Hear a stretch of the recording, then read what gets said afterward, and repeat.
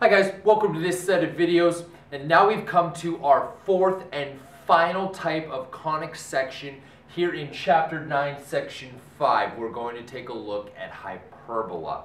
Alright, objectives are exactly the same as it's been for every section here in this chapter. You will need to be able to write the equations for hyperbolas, and you'll need to be able to graph hyperbolas. Just a real quick reminder what a hyperbola is. We're talking about conic sections. We're to that fourth type of conic section, hyperbolas. And the way that you get a hyperbola is that you take a conic, which is two cones, put tip to tip, and you're going to divide it with a plane that runs vertically through the conic section.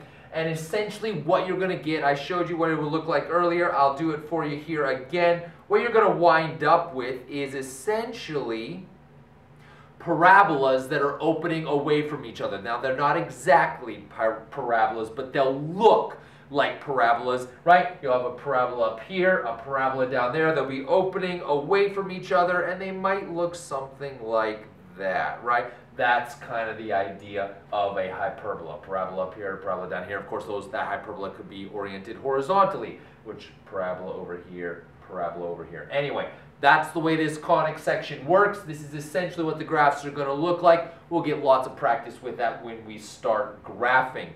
Again, you will have two forms. You're going to have one that is centered at the origin,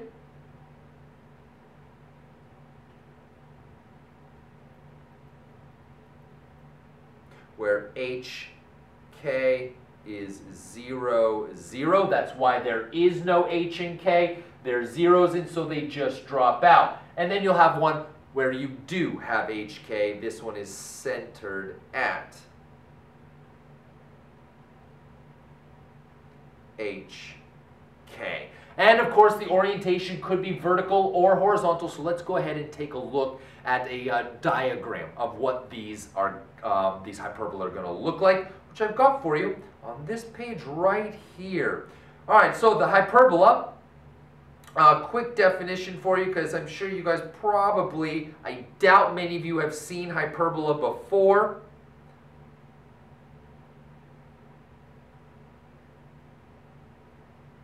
Okay, kind of a lengthy description. Let me describe for you what is going on here. So let's just say I pick some point. I'll pick some point on my hyperbola. Let's call it that point right there. That point right there. What you're going to do is you're going to find the distance from the foci, right? You have two of them, a foci there and a foci there. The distance from the foci to that point. So I'm going to have this distance right here and this distance right here. And what the definition tells you, right, is that is the set of all points that is the absolute value of the difference of those distances. You will take this distance right here. Remember, distance or difference means subtraction.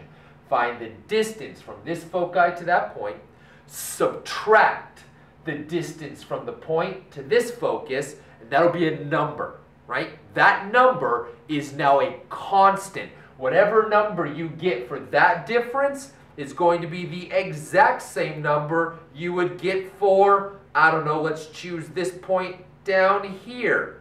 Take that distance, subtract that distance, you'll get that exact same number. All right, that's always a constant. So that's where these hyperbola come from, those parabolas that look like they're opening away from each other. They come by finding that constant value that is the difference of the distances from the foci to that particular point on the hyperbola. All right, so now that we know, sort of where these guys come from, I got a bunch of stuff in here. Okay, first of all, the dotted lines in red, they are guidelines, all right? They're guidelines. We will draw these guidelines because they will help you draw the hyperbola. So this rectangular box in red, we will absolutely be drawing that box.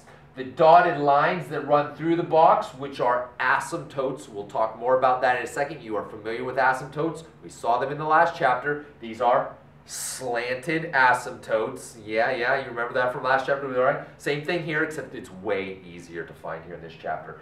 Anyway, here's the way this is going to work. Please notice that the box goes through the vertices, right? So that rectangular box goes through the vertices and through the co-vertices, right? So we'll just draw a rectangular box through the vertices and the co-vertices, and then the way that we find those asymptotes is those asymptotes run diagonally from corner to corner through the box, corner to corner through the box.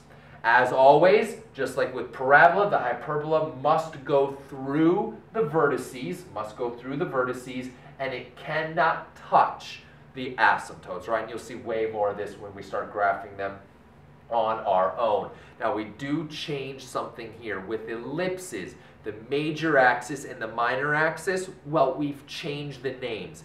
Here, the major axis, the axis that has the foci and the vertices on it, is going to be the transverse axis, right? Called it the transverse axis. The transverse axis will always have the vertices and the foci on it. The vertices and the foci are always on the transverse axis. They're always on the same axis. If you wind up with vertices and foci on different axes, you messed up. But why? Why would we change the name? Why not just continue to call it the major axis? I'll talk about that in a second. The the conjugate axis has the co-vertices on it, right? The co-vertices are on the conjugate axis. Now, here's why we no longer call it the major or the minor axis. It is for this reason. It is possible, it is totally possible, in fact, we'll look at some example problems where it happens, that the conjugate axis is longer than the transverse axis, right? What happens is that transverse axis is shorter, the conjugate axis is longer. What that'll do is it'll give you this really wide hyperbola, right? Those parabolas will be really, really wide instead of kind of narrow like that. And so that's why we can't call it a major and a minor axis, because it is totally, unlike with ellipses, it is totally possible for hyperbola for the axis without the foci, right? The foci are on the transverse axis. But if the conjugate axis is bigger than the transverse axis, right, that means the foci are on the shorter axis. So we couldn't call it the major axis because it's not big, it's smaller than the, right? So that's the reason why we can no longer use major and minor. So we switch it to the transverse, which will always have the vertices and the foci, doesn't matter the length. And the conjugate axis, which will always have the co-vertices, and again, it doesn't matter the length. This could be the longer one and this the shorter one.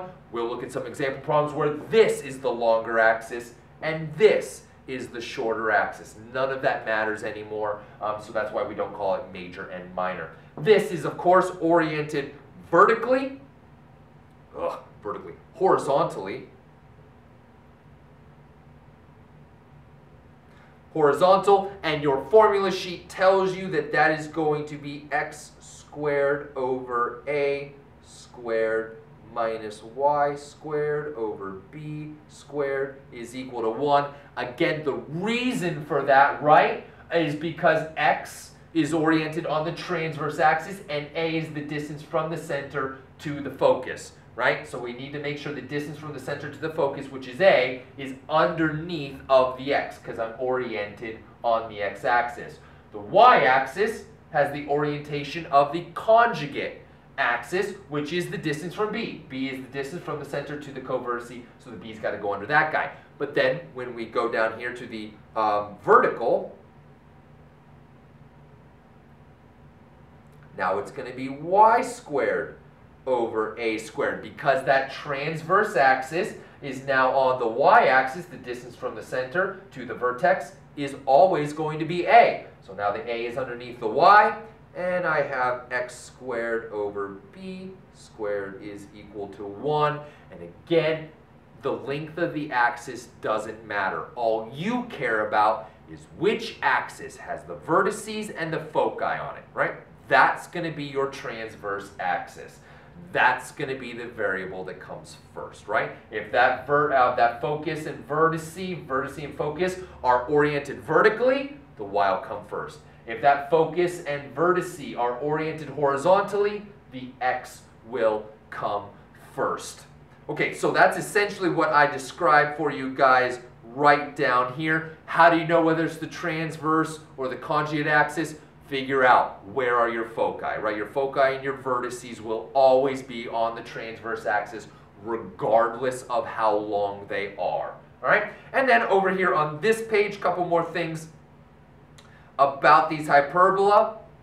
There it is, right? Pythagorean theorem coming back, the relationship between A, B, and C. And now the nice thing about hyperbola is these guys all keep the exact same meaning. For ellipses, C was the distance from the center to the foci. Well, guess what it is here? C is the distance from the center to the foci. Fantastic. When it came to ellipses, A was the distance from the center to the vertice. Well, look at that. Distance from the center to the vertice. And in ellipses, B was the distance from the center to the covertice. And isn't that nice? It means the exact same thing here. The only difference now is this, right? The distance from the center to the hyperbola, that's going to be what we call the transverse axis.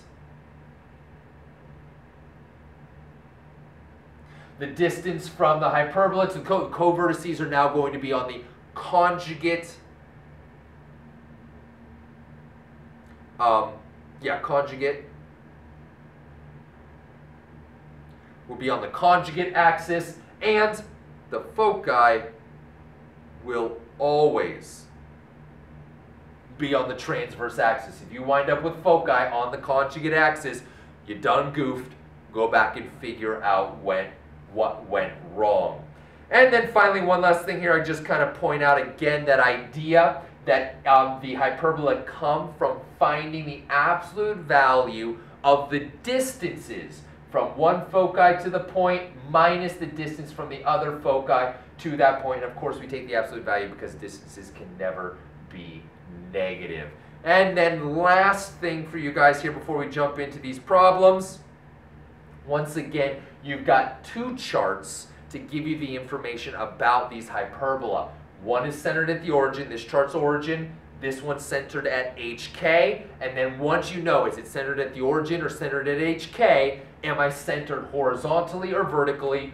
Horizontally or vertically, and again, everything is based on the values of A, H, K, A, B, and C, right? Check it out, C, A, B, B, A, same thing up here. Down here, centered at HK, H, K, there's C, there's A, there's B, right? There's just those guys running around all over the place. So you got to find the values of A, H, and K. You got to find the values of A and B, and then use those to go ahead and just follow the formula sheets. Plug and chug, don't fat finger something on a calculator, and you should be good. I'm really excited to take a look at these hyperbola with you, so head on over to the next page of the notes. We'll jump right into doing a couple of problems. I'll meet you guys there.